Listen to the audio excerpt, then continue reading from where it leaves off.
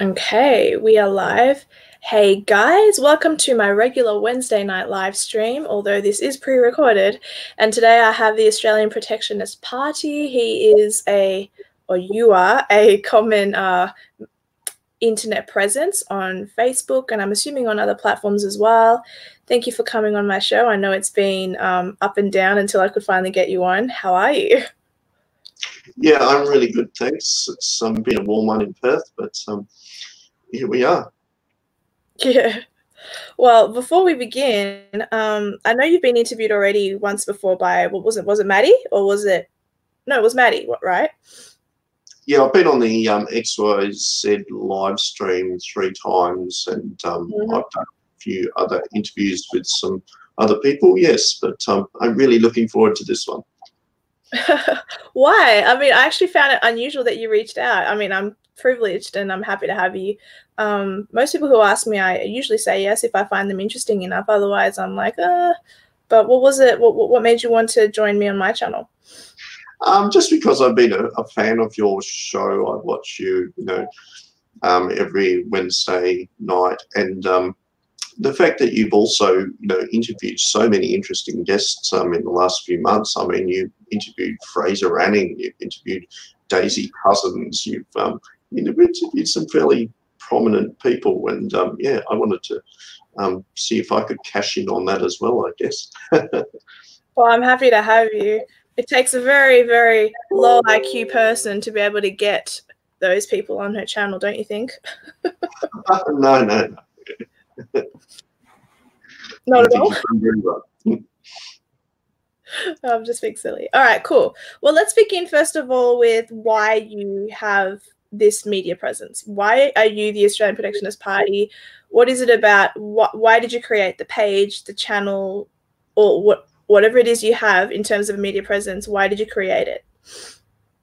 Well, I'm the West Australian chairman of the Australian Protectionist Party. The Australian Protectionist Party started back in 2007, and that basically came about because at the time there was quite a void in Australian politics, certainly in nationalist circles at the time, because I mean, One Nation had sort of made a big impact around the late 1990s, but by the early noughties, One Nation had sort of fallen apart a bit.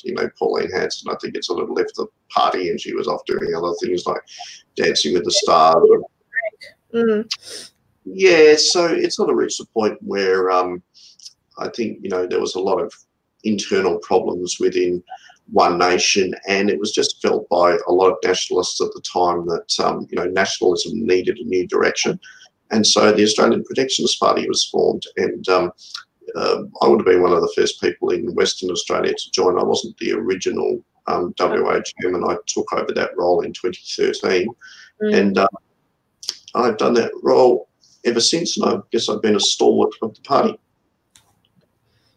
Well, there you go. So is this an official political party, or is it more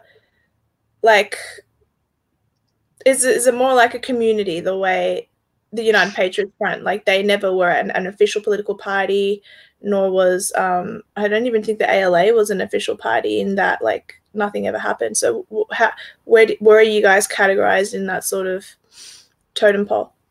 Yeah, I mean, we are an electoral political party. We did contest the 2013 election.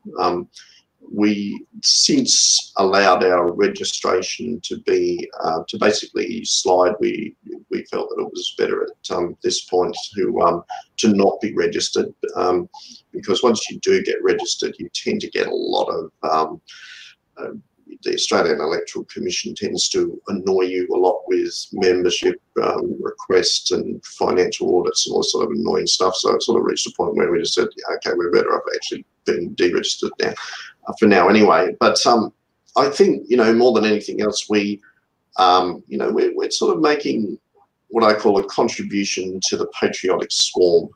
My view is that, there's a big change in the wind. I think that what's happening with the culture war, I personally think that what's happening at the moment is that we've kind of reached a point where we're at what I would call like a kind of peak liberalism, and which is sort of like, you know, the various elements of liberalism, postmodernism, cultural Marxism, political correctness being taken to ridiculous over-the-top extremes. And it's just reached a point now where more and more people are starting to realise we need to not go in that direction, because, you know, we are going way too far in that direction, and we need to push back in the other direction. And, you know, I think that consciousness is growing and building and gaining momentum all of the time, and I'm absolutely certain that it will continue to gain momentum, that the pushback against political correctness will only increase from here. And exactly where it leads, I don't know, but I do confidently predict that we are going to see some major social change in the next maybe 10 or 20 years. You know, what happens with regard to electoral politics, I don't really know. Obviously, it's been difficult for any micro party to make much electorally in Australian politics, because the system is kind of pretty rigged to you know, sort of maintain the status quo and keep the dominant parties in power. But I also think that, you know, at this time of radical social change, that anything's sort of possible. Anything's possible with regard to the changes that I think are coming. So, you know, we play our role. We play, you know, we have a website. We have a presence on Facebook and Twitter and YouTube and Gab, and, you know, we're just making our contribution to what I call the patriotic swarm. Okay, well, I think I agree with a great deal of what you said. I think it's true that we are gaining momentum, but the thing is, there's so much fracture in the side of the people who see what we see. The thing is, though, there are white nationalists, there are normal patriotic Australians who consider anyone to be an Australian as long as they adhere to the rules and assimilate. There is so much hatred on the extreme part, right? You know, people who collectively hate a whole entire group of people. Where do you stand on all of that, and how do we heal that? I think it is a sorting out process. I think, you know, what I perceive as what's likely to happen is that, you know, it is basically something of a sorting out process that's going on. We are inevitably, it's a little bit like going down what I call the rabbit hole.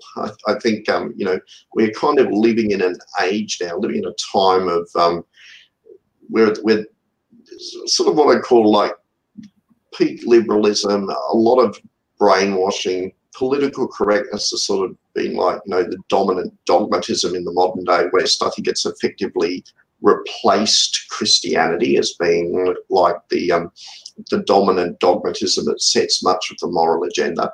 But like I said, that's been pushed back against, and that pushback's going to continue. But I think, you know, there will be inevitably, it's not like, you know, nothing sort of evolves too certain on its own sort of thing. Everything's evolving, changing.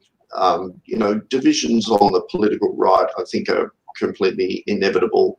I think that will, you know, it's all a sorting out process, and you know, we'll see what develops. Well, a thought just came to me.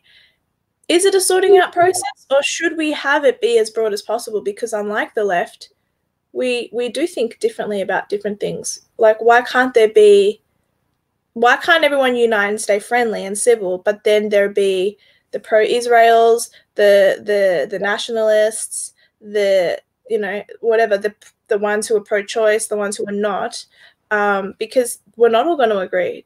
Would you say that that's more realistic?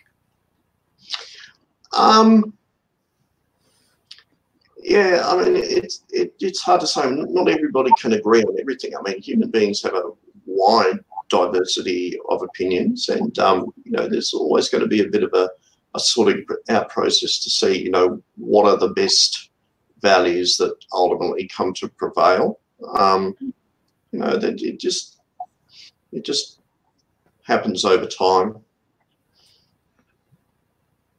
That's fair enough. Well, I was curious as to your opinion regarding, so you said before that in 10 or 20 years, the social attitudes will change again. So what do you think has been the downfall what was the moment, the catalyst for everything that has taken place? Because Australia initially was known as, larrikinism and laid back attitude and the ability to offend as a joke. Like, we are considered a laid back country, but that is slowly deteriorating. What do you think was the catalyst of that in this specific country, not like the world over? Yeah, I just think it's that dominance of what we know as political correctness, which is derived from cultural Marxism. It just became more and more dominant, more fundamentalist. People became also more and more fragile. People becoming like snowflakes, and kind of like we're living in a time of sort of dominant victim culture where everybody sort of wants to be a victim. People are easily offended, and people want to they want to be protected. And so I think we lost a lot of our sense of humor because people might have their feelings hurt or whatever, and that's sort of been considered the highest priority for some people. But inevitably, as we end up as a society of more and more victims, we've just become more and more soft-headed, and nobody wants to go too far in that direction because that has consequences. Do you think it does have consequences? Do you think that it began in like the early 2000s or more like the 2010s? Like, do you think it's sort of relatively new, like in the last 10 years? That's a very good question. I mean, being an observer. Ask intelligent questions. I do. Yeah, no, they are.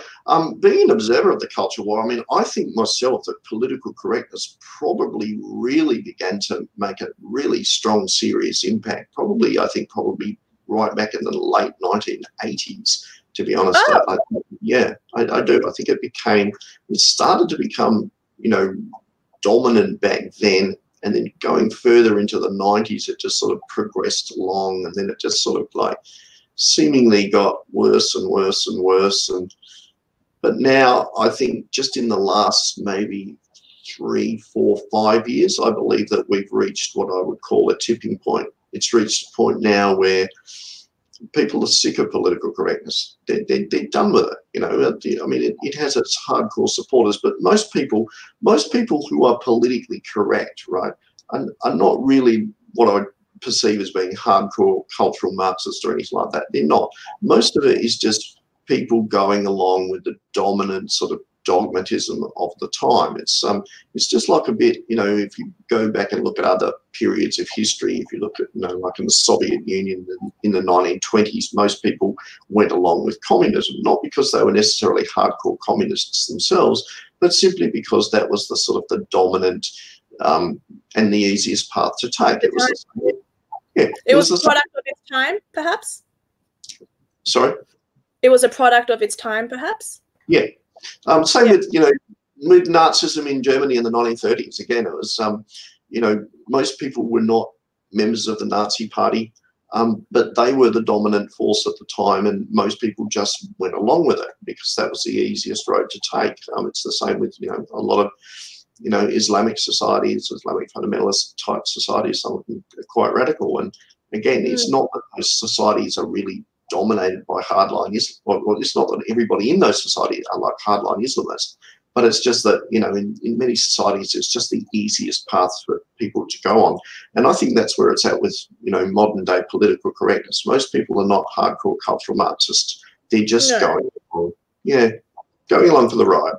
It is surprising though, like, I don't know how you are in your own personal life, but when you sort of talk to friends about the political subject matters, you think that they're on the same page as you with something, and they are with bits and bobs. But like, for example, when I said to one of my best friends, I said, I'm going to see the movie Unplanned, which is obviously about a woman named Abby Johnson who is who wasn't anti-abortion, but she worked at a at a clinic, and then she was there for like 9 years until she realized, until she physically saw the baby being sucked out of the belly. And I told my friend what the movie was about. She goes, "Oh no, I don't want to see that." And I said, "Oh well, how come?" I said, "It's. I think it'll be an interesting movie. It's something different.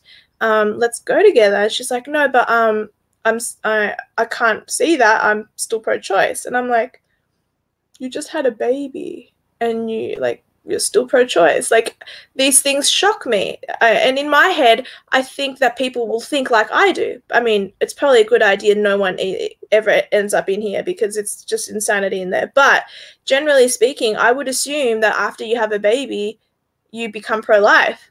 It's just not the case. So do you have any scenarios that where you think someone is finally clued in on something and then they're still not, and like they're not getting that brick wall? Yeah, I think there's always going to be an element of that. You think that, this person's a really sensible person and they'll think this way or they'll think that way or whatever, and then they don't necessarily do so. I've had the pleasure recently of reading a wonderful book. I don't know if you've ever heard of it, but it's called The Righteous Mind: Why Good People Are Divided by Politics and Religion. And it's written by an American author, Dr. Jonathan Haidt. And it's a brilliant, brilliant book. Really, really, I would describe it as a breakthrough in human evolutionary psychology. And it basically kind of explains why we actually have the sort of political divisions that we do. And a lot of it really kind of gets back to the fact that, there is kind of like polarity in the way that human beings think. We are, some people are like stronger on one side of the brain than what other people are stronger on the other side of the brain, sort of thing. And it's like, they've actually worked out increasingly by using brain scan imaging that, the people on the political left, really do think differently to people on the political right. And, it is because, we have different genes, our brains work differently. And a lot of the way that we think is really already like pre-programmed. A lot of it is that, we are thinking in a certain way because our genes lead us in a particular way. And so, we have that tendency to want to, demonize people on the other side of politics. But it's not really that we're not really as terrible as, the other side thinks we are, sort of thing. All right. So in what you've said then, you are not a Christian and I am. So how have we ended up on the right politically anyway? I find that somewhat intriguing. Well, I think people on the nationalist sort of right side of politics are probably fairly broad, really, in their political or religious views. There's a lot of, it's rooted in libertarianism, traditionalism. Obviously, Christianity is part of that. But yeah, I think a lot of it just does get back to the, we are probably programmed in one way to think in a certain way. And, I mean, it's the same with religion. I mean, religiosity itself is ultimately has a genetic basis. I mean, like the scientists have done the research, the more that they actually research genes, for example, the more they find that, that there are genes that will sort of like, indicate why some people believe in God or believe in a deity or a divine source or whatever. That doesn't make sense. So someone who becomes a Mormon, you can tell they're Mormon by taking the blood test or something, and someone who's a Lutheran, you can tell what they are based on their genetics. That's silly. That doesn't make sense. I know what you're saying. Morgan Freeman did a docu-series called Finding God or something like that, and they tested an atheist as opposed to a believer, and there is a difference in their brain and all that kind of stuff. But you can't genetically, unless you're Jewish, which makes sense because they are a long lineage of people from the time of Abraham. Unless you're Jewish, though, there's no religion attached to blood. Like, you can be Indian and Hindu, right? Yes, that's a product of its time, a product of its geography. But you can be Indian and also be a Christian. So I don't know what study that is from, because that's so unusual to hear. Yeah, again, we're also, obviously, we're influenced by our genes, but we're also influenced by our social environment. And, obviously, if people are, if a child is brought up with two Christian parents, for example, there's a pretty good chance they're going to end up Christian as well. So if their environment, that's true. Yeah, but that's more environment. Yeah. So it's not just specific. I mean, there's no specific gene for Hinduism, for example, or there's no specific gene for Shintoism, or but there are genes for a belief in God. There are genes for religiosity, and I mean, religiosity is something that's it's been a very powerful and potent force throughout history, because religion has been, in one sense, very beneficial to humanity. I mean, if you look historically at the different religions and the role that they've played throughout history, I mean, religion has an effect of sort of binding communities together. It sort of helps people to have rules for living that helps them to get along with each other and live harmoniously with each other, and set standards and set values. And so, people who make people conscientious and make people, care about their community, be altruistic instead of hedonistic and selfish sort of thing, which is, I think one of the big problems that we have in the modern day West, is we're sort of losing our, religiousness. We've become, increasingly materialistic and hedonistic, and that has consequences. But, historically, religiosity was very useful. And so, people have passed on, their genes that sort of favour people being more religious. But yeah, there's a big genetic factor there. But you're right, genes are not everything. It's also our social environment as well, and the different, the information and knowledge and that we acquire, and that, yeah. Yeah, I didn't mean to like outright dismiss what you said and say, oh, that's retarded. I didn't mean that against you. I meant it against the study or whatever it was you were quoting. Yeah, that's good. Yeah, I know. I was just making sure that I didn't offend you or something. Yeah. No, not in the least. Not in the least. Okay. I've been told I need to be more careful about people's feelings, so I'm trying to be more lefty. That sounds so stupid coming out of my mouth. Anyway, all right, let's move on. So I think that we're not there yet, but you say that we're gathering momentum. I think that's true, but I think we have to hit rock bottom before we can go back up. So for that to happen, I think like my friends who are parents and their kids, something has to happen where they become super disgusted with something the government's done, or maybe that the government can take a kid away from them if they do something that the government deems wrong. And then once that happens and that kid becomes the ward of the state, then my friends will be like, okay, now we know what you're fighting for, dear. But like at the moment, it's sort of like, what is she doing? Do you think that it will take something extreme for people to be really aware, or do you think it'll just be that one day people will realize that all their rights are sort of disappearing and that'll be it? Or like, how do you think that moment will come about? That is a very good question. Thank you. What part of it I think is a gradualism, but I also think that that sometimes there might be like small events that can really change things. Like, for example, September 11 back in 2001, that changed the world. Just one day, one series of events, but that really radically changed the world and changed the consciousness.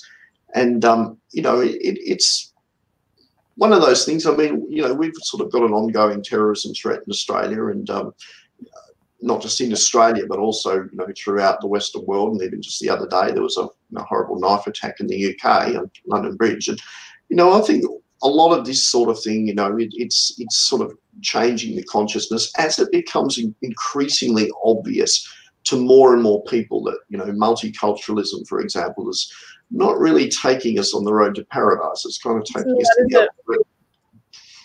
And so, you know, it's some of it is a gradual process, but I also think another big thing will be the economy. I think that, you know, we're sort of had basically a long period in Australia of, you know, sustained economic growth sort of thing, and people have been relatively comfortable, even though, you know, household debt levels are astronomical and real estate is really high. But that's, you know, got the potential one day. I mean, there's been many predictions that, you know, one day the real estate, the property bubble is going to burst, and there's people are going to be in a lot of trouble, or some people will be in a lot of trouble.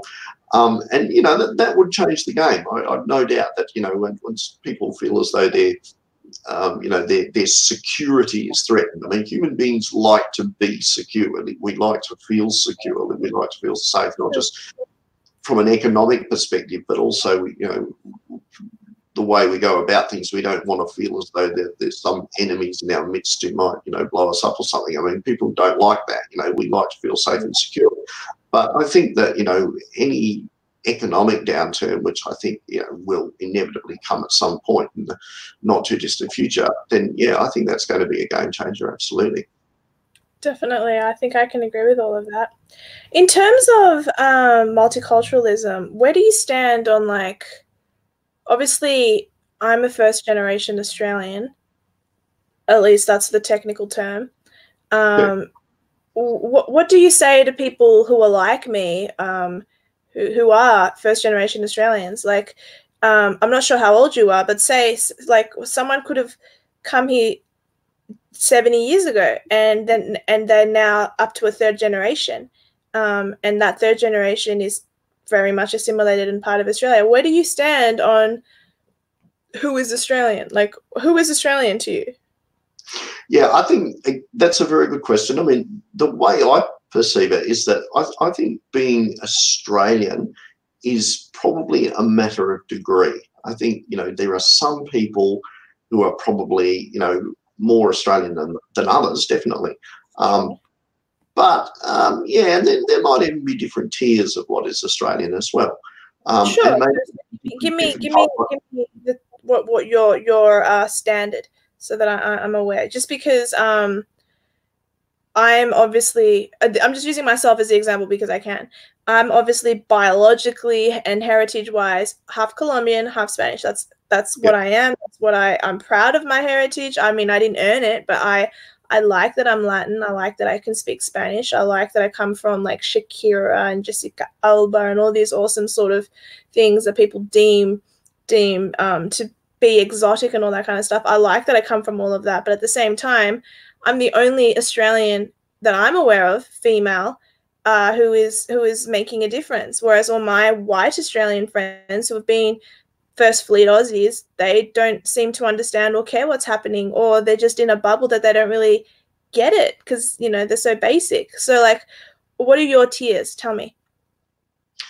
Yeah, again, I mean, obviously we're all individuals and we all have, you know, different inclinations and different influences and different roles and different destinies maybe, and, you know, all of that sort of stuff. But as far as, you know, getting back to what is Australian or whatever, I mean, yeah, I mean, I'm an Anglo-Celt, and I think, you know, there are probably, you know, I'm born in Australia, both my parents were born in Australia, and, you know, so it's sort of like, you know, I doubt there's probably anyone who's sort of more Australian than me, sort of thing. But at the same time, you know, I don't think you want to sort of get too involved in purity spiraling or anything like that. I mean, that's exactly what all the chats do. They say, "Dear, you're not white," or "Dear, you're white enough. You just make the cut," or "It's all about the percentage." Oh, it's all about the percentage. So is Mariah Carey technically not American because she's got a bit of black in her and Venezuelan in her, or is she American? And like I don't understand the percentages argument. It's stupid. And you are, as you said, an Anglo-Celt. So what about the Aboriginals? Like where do you stand on all these tiers that you're referring to? Well, obviously the Aborigines are Australian as well, because I mean they were, you know, the original people here, and so, you know, they're obviously a different sort of, you know, type of Australian, if you like. I think it's probably, you know, fair to say that they are, I mean, Australia, the very concept of Australia is a European thing. I mean, Australia was, you know, the name came about because of European people and because of, you know, Australia was a nation, or became a nation. And that, you know, came about because of European colonisation. Whereas, yeah, the Aborigines were obviously an originally, you know, sparsely populated tribal people that were, you know, had vast differences even, you know, within, I mean, we perceive the Aborigines as just being the Aborigines, but in reality, I mean, the Aborigines are, you know, made up of dozens of different tribes, and, you know, the Noongar people in the southwest of Western Australia are very different people to the Wik people in far north Queensland, sort of thing. You know, like they're about as different from each other as the, you know, the Spanish are different to the Irish, or the Irish are different to the Greeks, or whatever, you know. So there's a lot of, you know, different variation in there. But yeah, I mean, I think, you know, just getting back to, you know, I mean, people can be of different, you know, racial ancestry, but I think, you know, you can also be culturally Australian. You go, I mean, you're an example of someone who, you know, is obviously culturally Australian, speaks with an Australian accent, you're born here, all that sort of thing. So yeah, there's you know, obviously, you know, there'd be many examples of that. Yeah, your friend Kwaku, I mean, there's somebody of a very different background that also, you know, speaks fluent English with a pretty Australian accent, if I recall. And, you know, there's many different examples of it. I love Kwaku. He's a good guy. I feel sorry. I feel like the chat always goes off at him. Kwaku did 9/11. That's funny. But I've made jokes about him off camera as well, and he doesn't care. It's funny. Yeah, I saw his, you know, discussion with Blair Cottrell, which you moderated, and yeah, I really enjoyed that. But it's still up. Another channel put it up, and so I've not complained about it. I've left that channel to have it. Fantastic. Yeah, no, I thought it was a very interesting conversation, that one. I thought it was too. I liked doing it. I was really glad. I thought it was such a good contrast. You have a black guy on one side, a Latina who's sort of like is the buffer in the middle, you know, sort of, you know, almost both, is deemed both races almost, and then you have Blair. It was fantastic. It was great, and but most importantly, the conversation itself. You know, the issues that were being discussed was so fantastic, because, you know, you just don't get that type of conversation in the mainstream media. You know, you only get that type of conversation in the alternative media, which is why you, my dear, have become such a, you know, a very valuable commentator, because you know, this is where I think some of the changes are happening in our society today because of the alternative media. You know, we've sort of been living in an environment where for a long time, the people in positions of power and influence have sort of controlled information. They've controlled the narrative. They've controlled the agenda, if you like. And you know, according to you know, some analysts, it's effectively like, you know, they set the boundaries as to what's acceptable and what you can talk about and what you can think about, and then, you know, they try and keep things within that boundary, and then anything from outside of that they just don't give oxygen to. They just ignore it. Like, you know, and this is why, you know, more and more people are being red-pilled now. We're starting to get, because of the alternative media, we're not only getting more and more nationalist views, we're also getting, you know, all kinds of different information and different values are sort of coming in. We're starting to see, you know, the men's rights movement, and just starting to, you know, get more and more, what's the word, more and more popular, and more interest from people. You know, when it goes back to, you know, vaccine skeptics, all kinds of different movements and ideas, and yeah, it's all very we're living in a very changing time, because people are nowadays being subjected to a much broader range of information, and that's all part of the shift in consciousness. And again, if you look back at it historically, you know, this is part of technological change. Technological change has always radically changed humanity. One of Yeah, two of the biggest things that changed human beings, I think, or changed the modern Western world, were technological changes going right back to the early 1960s. And one was the invention of the birth control pill, and the other was the widespread proliferation of television. Those were two monumental changes that occurred in the Western world in the early 1960s. They were technological changes, but they also prompted radical change in the society. And I think we're seeing something similar now, because we've got the rise of the alternative media.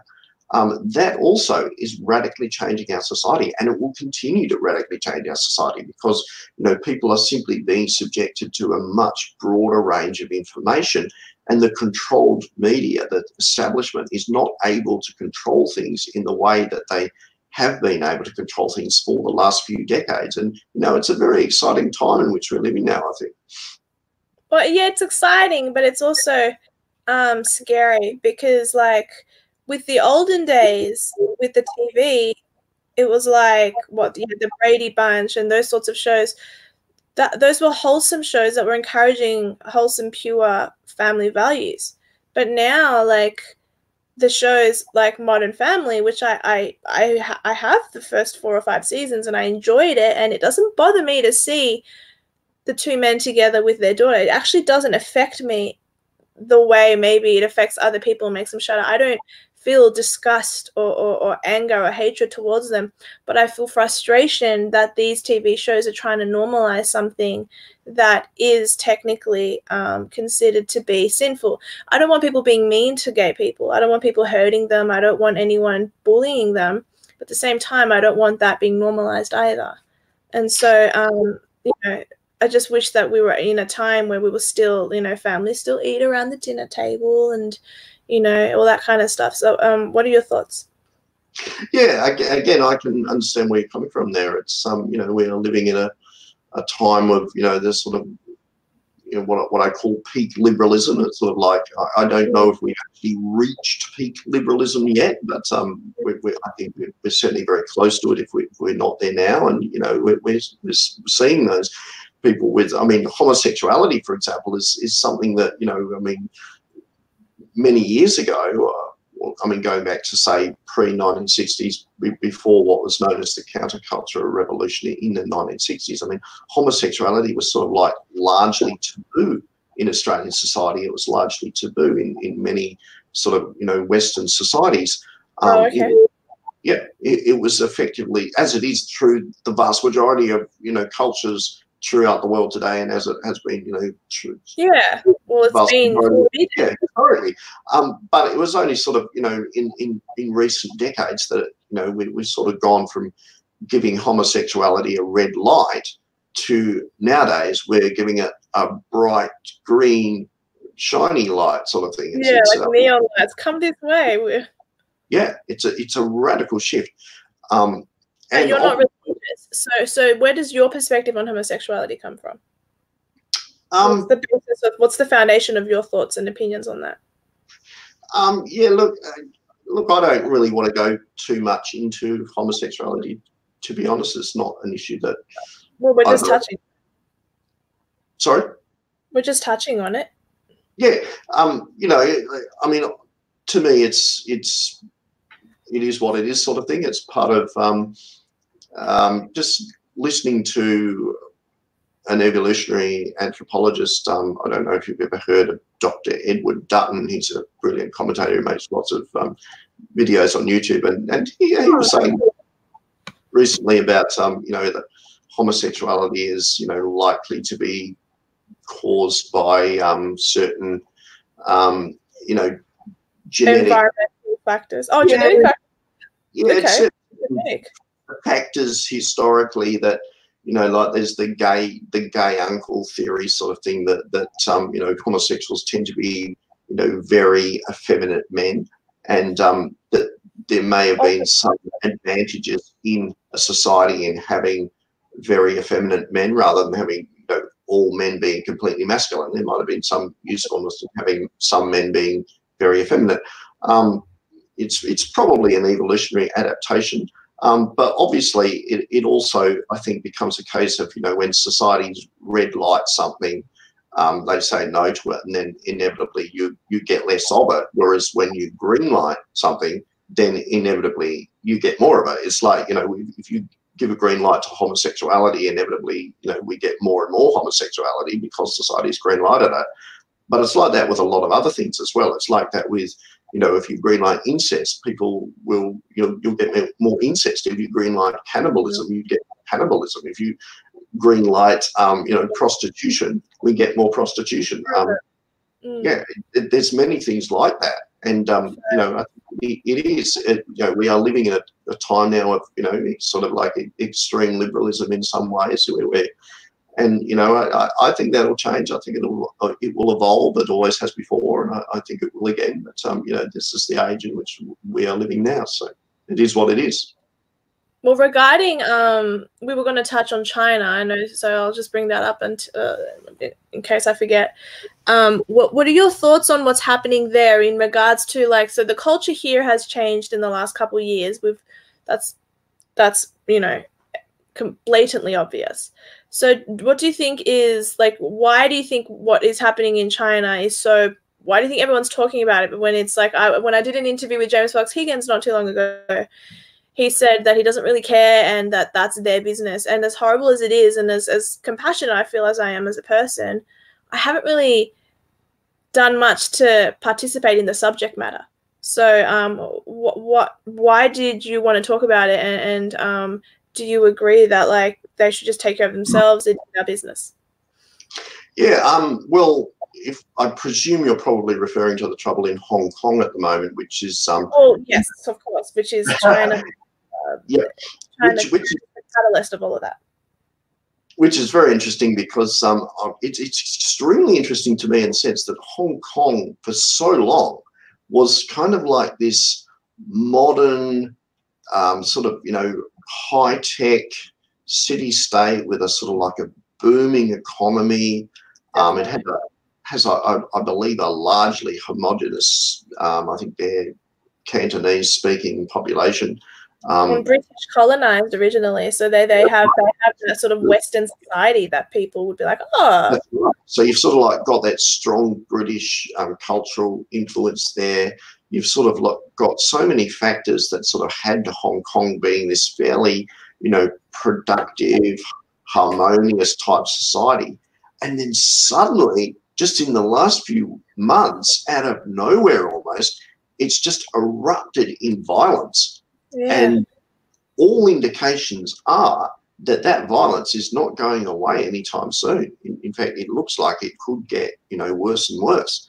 And, obviously being somebody who does not like the Chinese communist regime one little bit, I'm sort of, in one sense, I would absolutely love the democracy protesters there to, throw off the shackles of Chinese communism. And, if Hong Kong can become an independent country one day, that would be brilliant sort of thing. I hope it does become an independent city-state one day.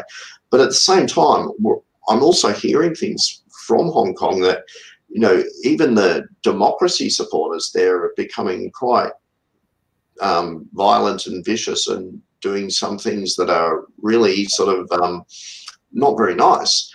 And so it's sort of, it's not, it's, I mean, that happens, I guess, in conflict. In conflicts, there will always be people who, take things too far or go too far in the one direction. I mean, where you get conflict between people, where you get division between people, there's the potential for conflict to arise. And where you get conflict, you have the potential for conflict to amplify. And, it's very interesting because it's sort of like, well, if they can have that kind of conflict erupt in Hong Kong, well, where else can that happen? And also look at France as well with the Yellow Vests movement. I mean, that's been going for about a year or so there now. And again, it's like, I'm thrilled that people are protesting against Macron and his, leadership in France and the people that he represents, because he doesn't represent ordinary French people. And that's one of the reasons why the French people are rising up against him, sort of thing. But at the same time, it's also a case of, you hear about some pretty nasty things that are happening from the protesters as well. It's not like, you know, one side is completely angelic and the other side is completely villainous. You know, humanity isn't quite like that. It's often, you know, different shades of grey. And yeah, it's going to be very interesting. But I mean, with regard to the China situation, I mean, obviously we're in a situation in Australia where, I mean, when I was a boy, I mean, you know, China wasn't such a big deal, but suddenly it's like just in the last, you know, 10, maybe 20 years, it's like the Chinese economy has been, the Chinese have sort of like abandoned communism, and they've just like embraced this, you know, I guess whilst they've still got the Communist Party in control, they've sort of like embraced market capitalism as being, you know, because that's what works and that's what's more productive, sort of thing. And so the Chinese Communist Party has decided that, you know, market capitalism is going to take them forward, sort of thing. And it's like, you know, they've also realized that, you know, they can kind of use market capitalism to become ultimately the most powerful nation in the Asia Pacific region and ultimately in the world. And, you know, that's what they want to do. That's what they're trying to do. And here we are in Australia believing that we can, you know, sort of like play games with the Red Dragon, that we can sort of like allow them to buy enormous amounts of Australian assets, real estate assets, even key strategic assets like ports and energy supplies and I think electricity, all this sort of stuff here in Australia. And it's kind of like, whilst at the same time, we're also importing great numbers of ethnic Chinese into Australia. And whilst we got, you know, like thousands upon thousands of them coming to our universities, we've got large numbers of Chinese people. You know, that in some ways they've almost like taken over the universities. Well, not taken them over, but they're very influential in the universities. And, you know, it's like the game is completely changing. It's like, you know, our politicians have been asleep. They've either been asleep at the wheel or whatever it is, but they think that, you know, we can just trade our backsides off with China, that we can just, you know, continually trade with China, but we don't have to be too concerned about the broader geopolitical side of things. And, you know, I believe that our mainstream politicians have basically been crazy. They've been blinkered. They've been asleep at the wheel. But that is starting to change now. It's starting to change because of some of the increasing developments that are happening. And again, it's very, very interesting. It is interesting. I think part of the issue is, first of all, China is capitalist, communist. Those are the two titles. I remember one time I said to a friend of mine, I used to work at Officeworks years ago, and when I worked at Officeworks, I had a friend of mine, his name was Jung, and then I said something like, do you like being in Australia, or do you prefer the communist system? And he looked at me, he goes, we're not communist. I said, you're not? He goes, no, we're communist capitalist. He goes, it's quite a different thing. And I'm like, interesting. So, like, they don't even see themselves as communist. They see themselves as communist capitalist. So whatever that means, the combination of the two, it's like when people say, oh, well, you know, it's socialism, democratic socialism.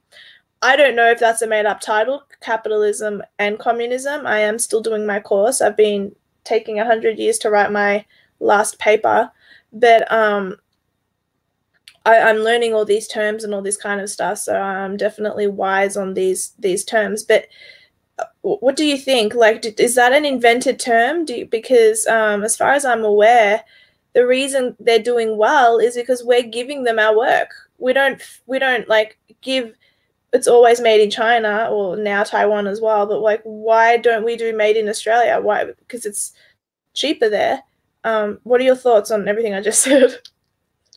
Communist capitalist title, and that we're giving them all our work. Yeah, those are the two things I said. Yeah, obviously it is. I mean, China for a long time, you know, under Mao Zedong, and it was trying to make communism work, but ultimately that is economic communism. But ultimately, it wasn't working. The Chinese were kept in poverty. They had lots of people going hungry. And at some point, the Chinese regime, the Chinese Communist Party, who are really very pragmatic people in one sense, because they absolutely determined that the Chinese Communist Party will remain in power in China. In fact, I would describe the Chinese Communist Party as basically being probably the world's biggest and most dangerous gang. That's effectively what they are. And but I mean, at the same time, they will practice capitalism or aspects of market capitalism because that's what's the best chance of advancing communism, sort of thing. it's kind of like that is effectively what they're doing, and but also there's an element of with the Chinese. It's also a strong element of ultra nationalism there as well. Obviously, sorry, I missed that. It's a good thing. Nationalism is a good thing. Like that's one thing that we should give them. They have every right for that. Well, nationalism itself. I mean, nationalism. Pride in country. Pride in yes. Yeah. Absolutely. I mean, nationalism comes in many different forms. If you kind of try and understand nationalism, I mean, obviously, I'm an Australian nationalist, but I would argue that my nationalism is probably very different to Chinese ultra nationalism. Well, because we're culturally different. But what I meant by it was that if their nationalism is defined the way it is here by being proud of what your ancestors have achieved and being proud of the country you come from and loving it, then we should give them that. But obviously you're implying that maybe their form of nationalism is a bit dangerous, so I'll let you finish. Yes, in all honesty, I think it is, because their form of ultra sort of nationalism, because that's what it is with them. I mean, the Chinese Communist Party is basically using a sort of a Chinese ultra nationalism as a kind of wedge to unite the Chinese people to see themselves as being, this powerful nation that needs to sort of dominate in the Asia-Pacific region.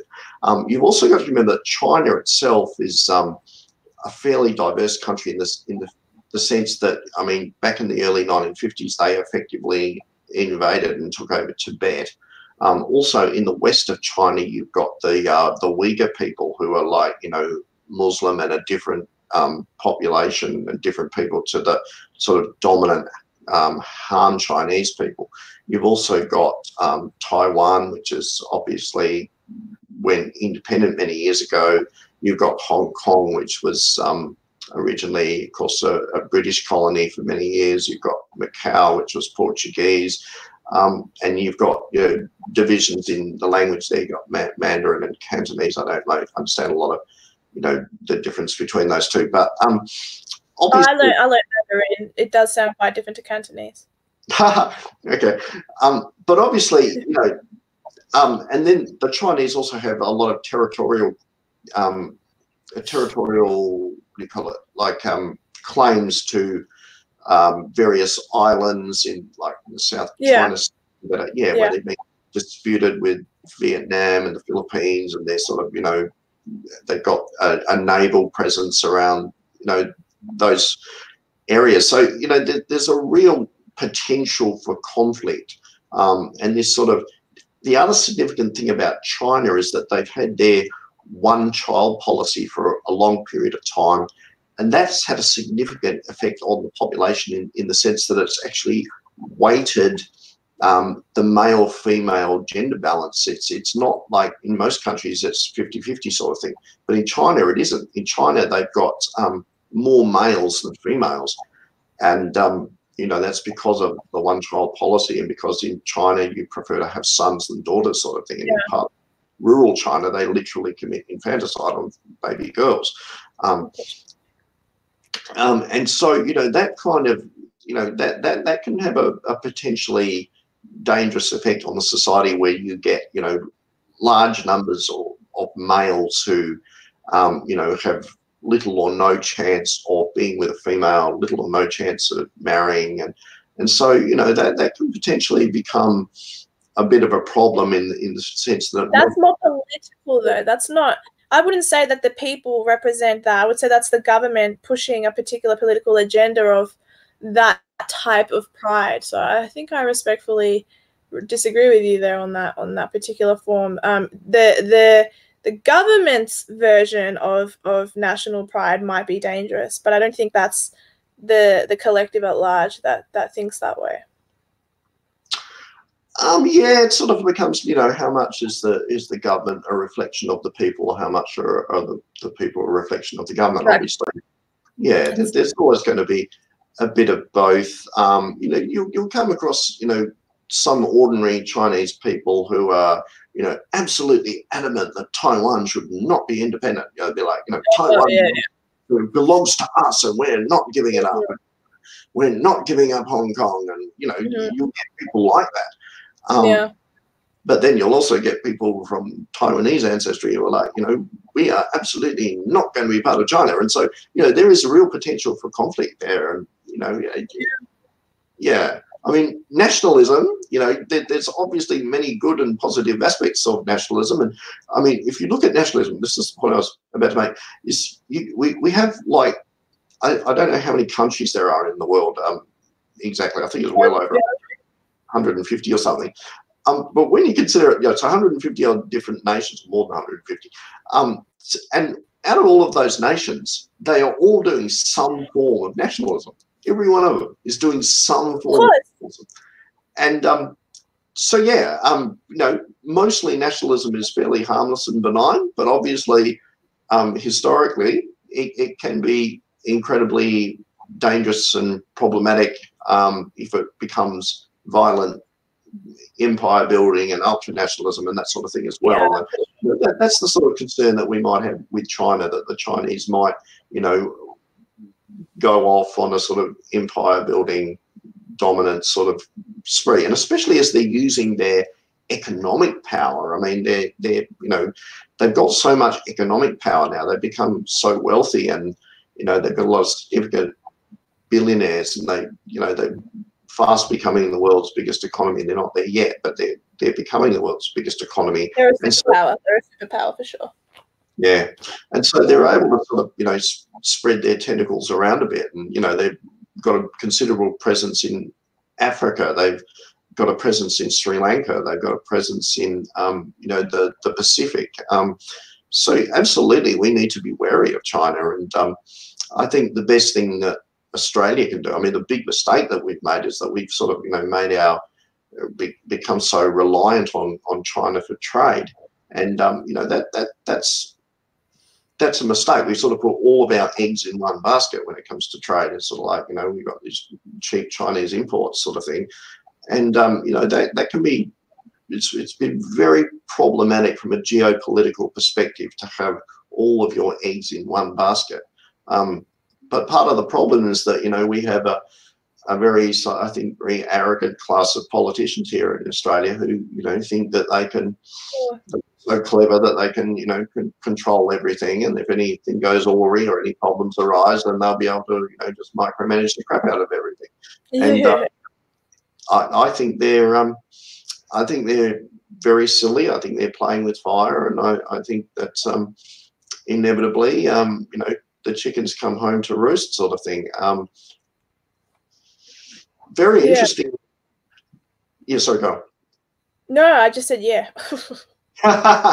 You said very interesting, and then yeah, very interestingly, I don't know if you saw on 60 Minutes a couple of weeks ago, they had that Chinese defector on there. His name was Wang somebody or other. Oh, actually, I didn't see that.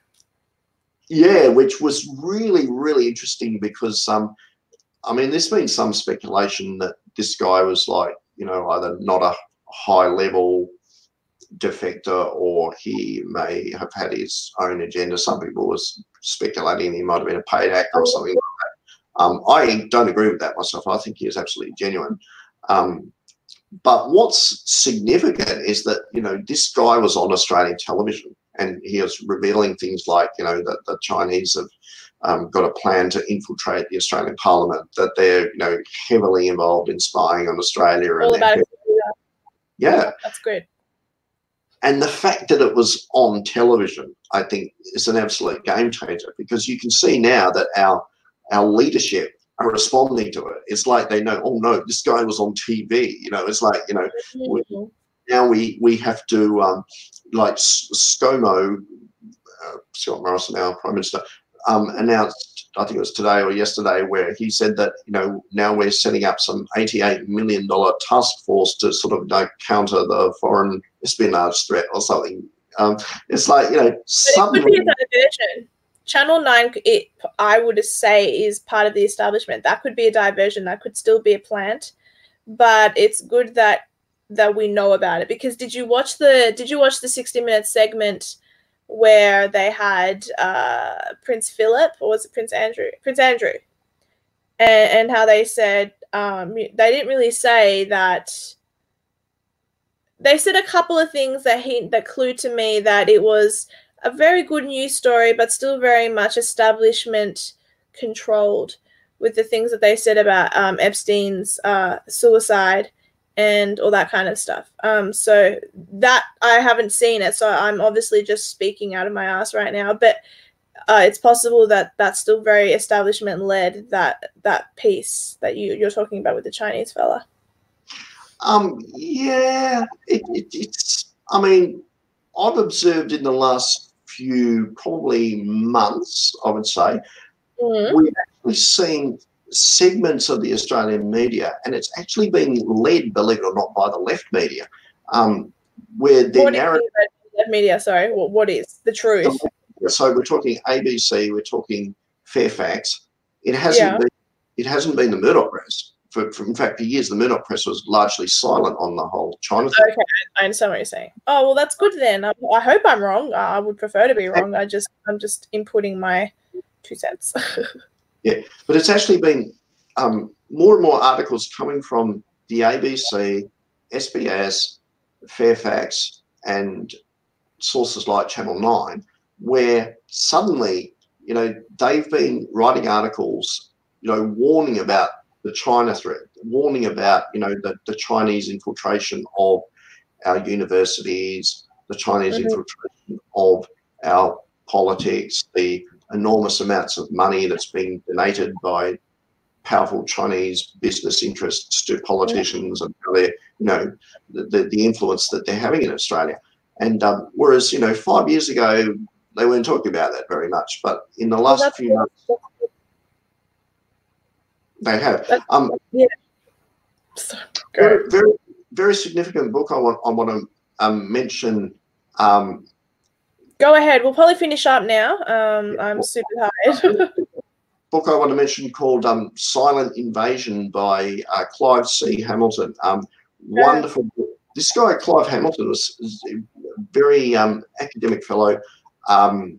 Actually, he was trying to remember what his qualifications were. He's involved in some kind of ethics centre. And anyway, this guy was, I think, perceived as being something of a bit of a sort of a lefty rather than a right-wing source. Oh, okay. And he's the guy who's, really spilt the beans on China with his wonderful book, Silent Invasion. I've read that book, and I encourage others to read it as well, because it's, it's a real, very eye-opening, very interesting book, and it's just something that people should read.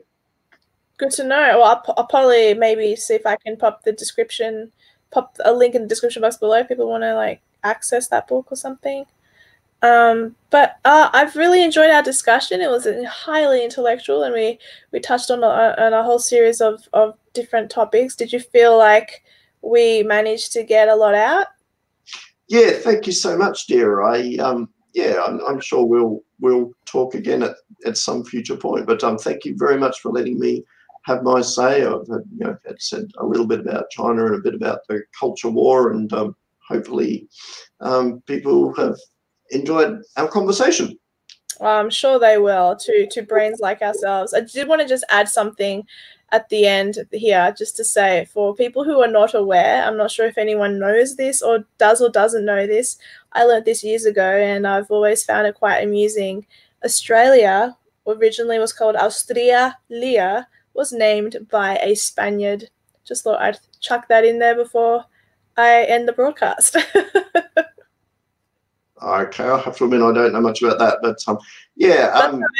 If people want to prove me wrong, they can, but I'm not, because I learned that at the Immigration Museum. Okay, I have to admit I don't know. I just think it's funny that my people named this country.